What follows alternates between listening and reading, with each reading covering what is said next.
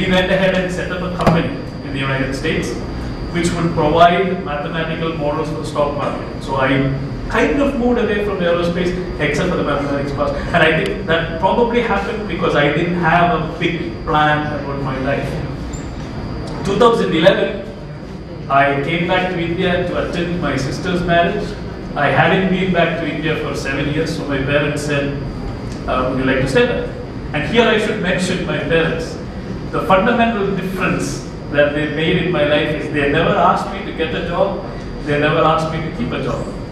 And these two things I think are a great blessing. Not everybody could have that kind of facility, but somehow that has made a difference. I got a head start because they never insisted that I particularly have to do something in life, get a job or make money. So that helped me say yes and no to a lot of things that others would have refused. So I was back in India and my mother asked me, would you stay back for some more? I said, okay, I can work from home. That time internet connectivity was good, 2011. And I stuck around. And then I met Dr. Thomas Alexander one fine afternoon in May. I had never met him before, and he pitched to me whether I would like to take up and run an engineering college. And that for somebody who just came back from the United States and had been seeing how engineering education was happening in India was a very golden opportunity.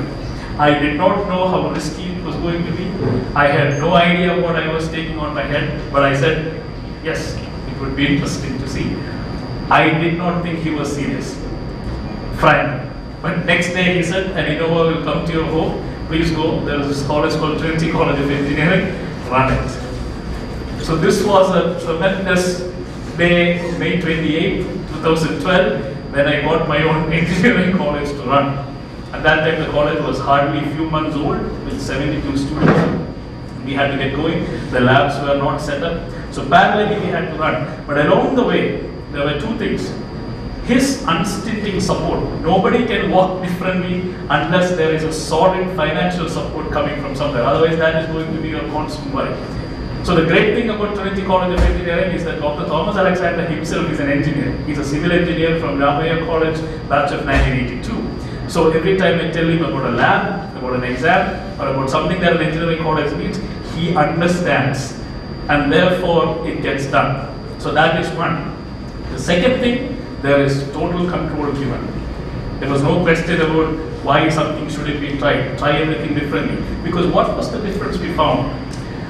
There was a simple vision statement that needed to be made about how to run an engineering college.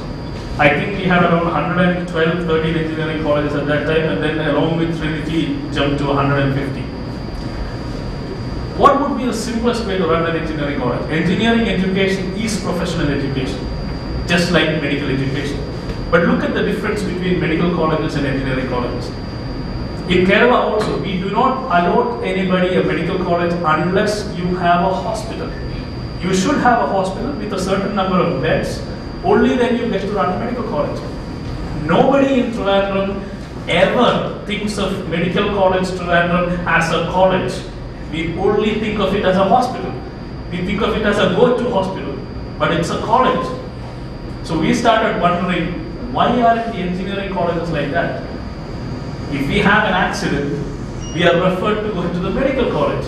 If something breaks down the machinery in your house, nobody thinks of taking it to an engineering college. Why is that? Because in a medical college, you know that the best of the doctors, the best of the surgeons are the people who are working and then teaching the next generation. This was very, very important. In engineering colleges, somehow we had managed to create a breed of people called engineering faculty who had nothing to do with engineering. In fact, there was a big percentage of them who got into teaching because they couldn't become good engineers. So that was the big difference. We wanted the best of the best to be training the next generation. In fact, that is the most successful model of education even in the Scandinavian countries. So at Trinity College, we decided we'll hire engineers and then train them to teach. So we went around looking for people who had the potential, who were fresh, and who could then do something of their own. So our simple mission statement was, an engineering college like a medical college. If your pump breaks down at home, bring it to the college. We will have people who can fix it. If your cell phone is not working, the best of electronics engineers should be sitting in the electronics department. They are not mechanics or technicians, but they should be able to solve your problem. So with that vision, we started expanding the college, and that worked. And then we started thinking about entrepreneurship. The professor I mentioned, my PhD guy, Dr. Arun read on this. The man used to come to college in a Lamborghini Diablo. There are only 10,500 Lamborghini Diablos in the world, and one of them I have driven, and that was his. So how does a professor get to drive a Lamborghini and have a very flamboyant life? The reason was he had patents which were being manufactured by Aero Corporation. He was a man who was managing hundreds of thousands of dollars in funds, research funds, and doing projects that were real engineering. He was an entrepreneur. And so is majority of the faculty members in the United States. MIT Media Labs is the hub from which almost everything comes out. Very recently we read that Yale University was beating IBM and Google black and blue when it comes to next state of quantum computing. How does a university? We went to USD Global, all the principals of engineering colleges were called, USD CEO Sajid Pillai was there. And he was asking, look at the big difference in India and the United States. In United States, all the companies, all the big multinationals are wondering what the big universities are doing. What are those labs doing? Where is the next breakthrough going to come that we have to adapt to? And look at the difference here. All the principals have come together and they are asking a multinational corporation, what should we teach so that you can take our students? So the cutting edge work never happens in colleges. We wanted to reverse that. And so we got to thinking, can we make faculty entrepreneurs? This is about walks, and one of the things I enjoy is taking long walks.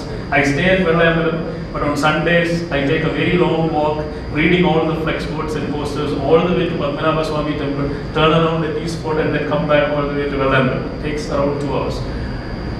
East Fort bus stand is a big problem for anybody from Trivandrum. We keep changing the design, we keep adding new medians and meridians and whatever can be done to solve that problem. Yet, nothing much happens, we still have congestion. If you stand there and notice, the problem is, no matter how you build, how many lines you draw, unless the driver decides to come into the median and park, nothing can be done. Similar was the issue with entrepreneurship in the state.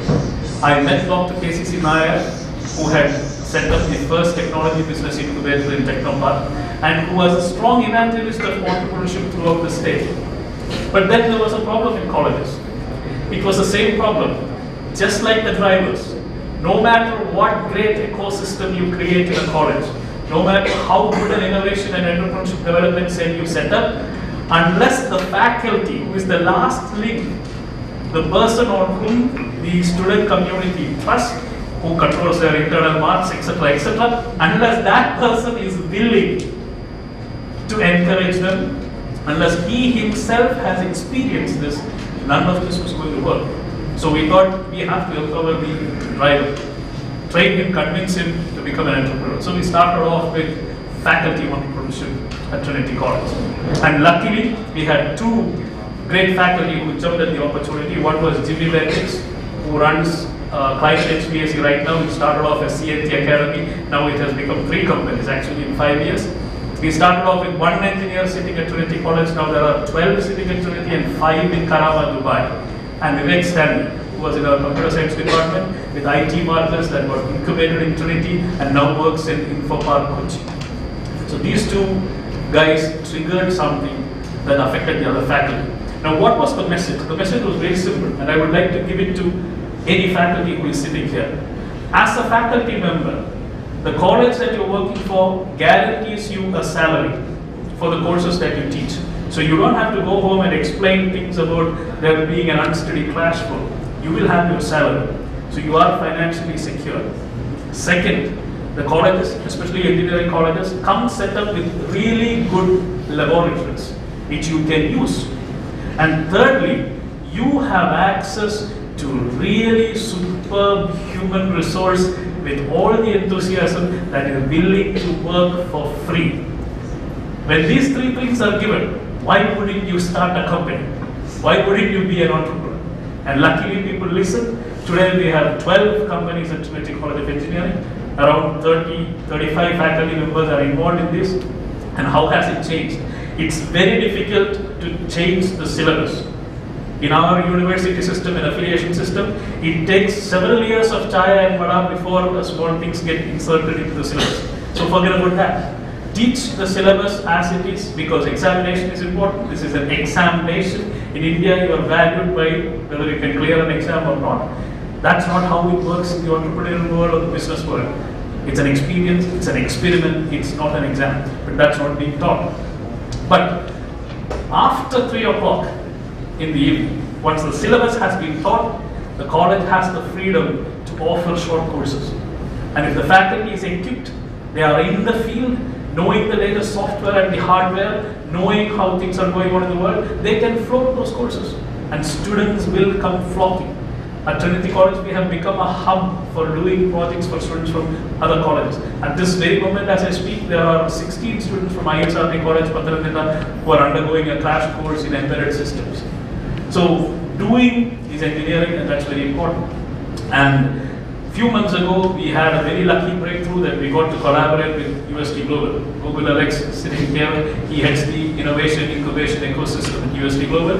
They came to Trinity College and they realized that real engineering happens. And therefore, they have their automation garage set up in the college, immensely beneficial to students, because real-time engineering, we are helping them build the driverless car. And then on September 14th, we got to inaugurate the Trivandrum Technology, which is an incubator system that is open to everybody. It's undertaken by the Kerala State IT Mission Department. So any of you who have any entrepreneurial plan, you are most welcome to come. We get to walk differently because there are people who influence us, ask us questions for which yes or no answer could lead us either way.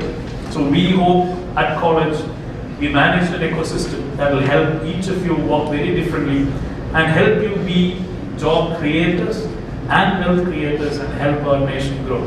Thank you very much for listening.